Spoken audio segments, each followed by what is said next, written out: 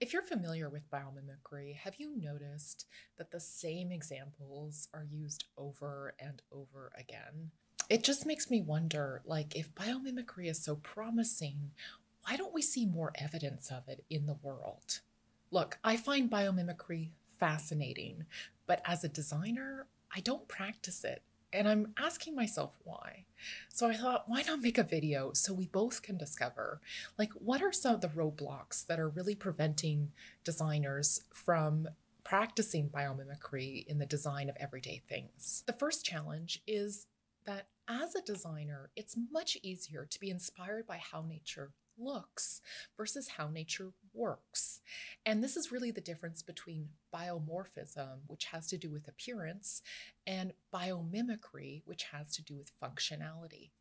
And if you haven't heard of biomorphism, it refers to using visual elements in a design that are inspired by nature. Now, there is nothing wrong with using nature as a source of visual inspiration.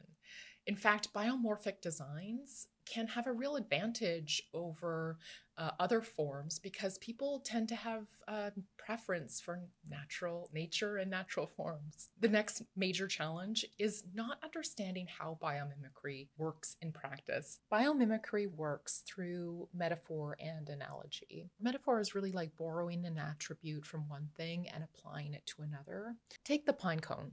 It opens and closes depending on the amount of moisture in the atmosphere.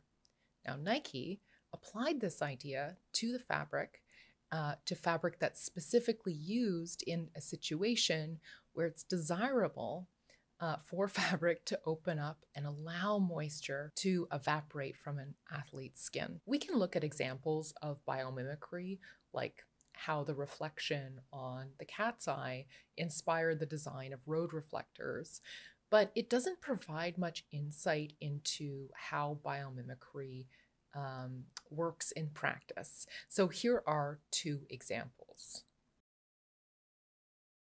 The story of a carpet company called Interface. And in 1994, the founder of Interface told his company, essentially, we are going to become a company with zero footprint. And at the time, like, everyone thought he was nuts. They thought he was crazy. But in 2019, they actually achieved their mission. The first thing that they did was they brought together a team of what they called their Echo Dream Team. And they asked, how would nature design a carpet? And so they went into the forest, they went for walks in the forest, they looked at trees, bark, everything, things in nature. So they looked at the floor, the floor of a forest. And on the floor of a forest are leaves. There's many leaves and they're overlapping. You can take one away and it's fine. You can put a new leaf down and it doesn't really look any different than it did before. They asked, how could we make carpets function like leaves? And what they ended up doing is, instead of, wall-to-wall carpet, which was the standard of the carpet industry, is they created carpet tiles, kind of like leaves. And the visual design of each tile was different, kind of so that it functioned like a leaf. Each leaf is different and unique, and you can put 5 leaves down, take 2 away, put 3 down, and they still work together.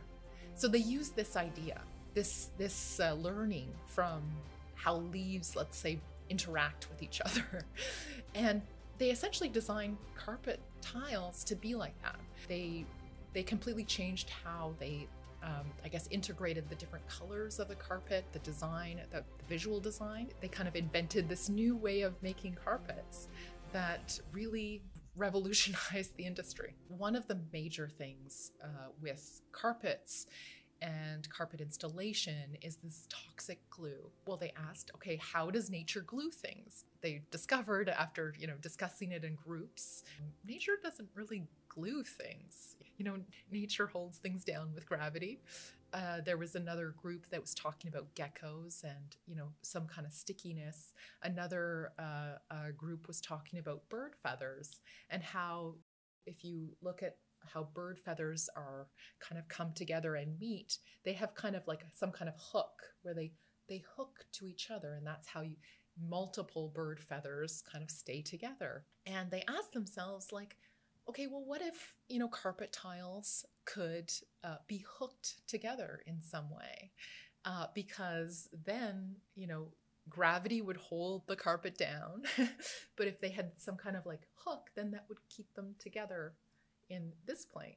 What they ended up with was something called tactiles, which was a small sticky plastic part that they would stick 4 carpet tiles in the corners, and that would glue the 4 corners together. And it opened a whole new market for them. And that was the residential market, because before, with the toxic glue, having to glue down large pieces of carpet, there was like air quality problems. But these little tactiles made it so easy to install that, people wanted these tiles in their homes now. Practicing biomimicry really requires knowledge about how nature functions. And for most designers, that isn't their area of expertise. They are not trained like biologists. And this really highlights one of the another main challenge to practicing biomimicry. It really requires a kind of interdisciplinary team where there is a biologist on the team. And that isn't the status quo. The final challenge that I'll talk about briefly with biomimicry is implementation. And implementation is a problem, or is a challenge with doing anything.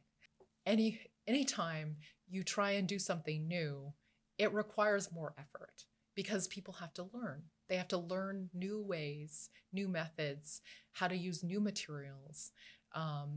It just requires more.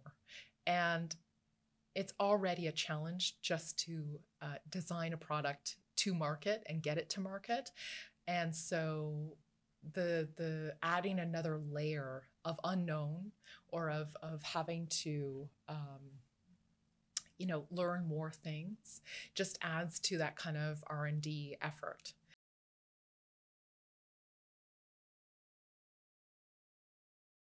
So there you go. That's the video. I hope you guys enjoyed it, and till next time, we'll see you later.